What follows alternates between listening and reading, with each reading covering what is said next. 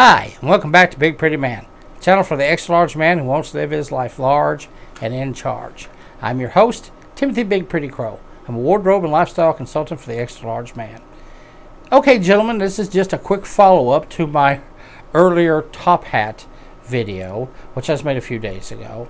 And once I saw that video, I saw this hat, I'm like, no. You know what? I ordered this hat offline from a certain company, which I will not name, though I find them to be a bit batty. And also, I'm finding their products, especially over the last couple of years, have been really hit and miss. And this was a major miss.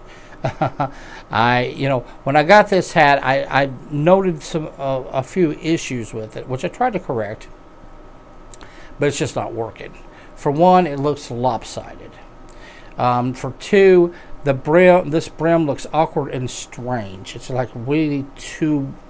It's too broad here. It doesn't have the dip, the pull down in the front, the dip in the front. And if you really look at it, one of the reasons is that it's actually lopsided. The reason it looks lopsided is because if you really look here, you'll see that this bend here is way up, and this side right here isn't. So it's no matter what you do, it gives it this lopsided, weird look. Also, as I said, it's not bent down. It doesn't have the bend at the front. It doesn't come down to the front. The funny thing is, it looks better in the back. That actually looks more normal. And I think maybe they got it reversed. But I know this is the back, not only from the tag in the back, but also because it has this the stitch here, which goes in the back, and and the feathers on this particular side. So I know this way it was. So this hat is just, it's really messed up, and this is sloppy work from the company that produced it. So you know what? Goodbye. Yeah, bye-bye. I mean, I might be able to fix it somehow. I know my fiance and soon-to-be wife is thinking she's going to use it to make it into something like a steampunk hat or a goth hat. So you have it.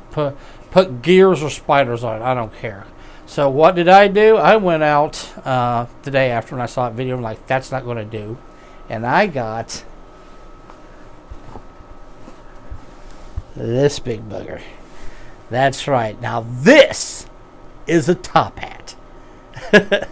In fact, this is the classic stovepipe bell-shaped top hat. You want to talk about king of the hats, top of the heap, ruler of the hierarchy of headwear. It would definitely be this hat. It's huge. Look at the size of this thing. I'd said in the earlier video that if I wore a stovetop, that I'd probably have to, couldn't get it in frame, and I've had to move the camera pretty far back to even get it in there. But look at this thing. Now this is look at the lines and the short brim.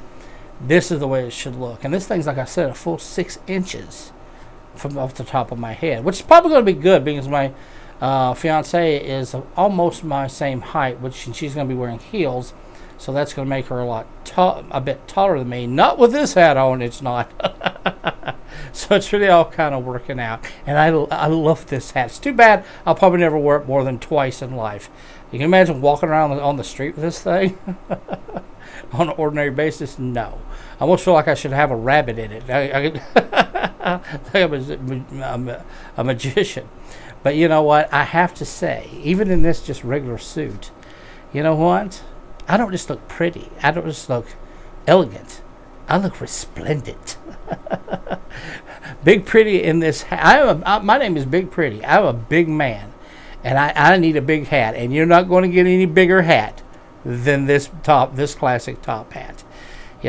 I love, which is making me look, and me making it look fabulous. So when I go down the aisle, people are going to be turning and looking, and that's what they're going to see. Big Pretty Man in a big, beautiful hat, looking fabulous.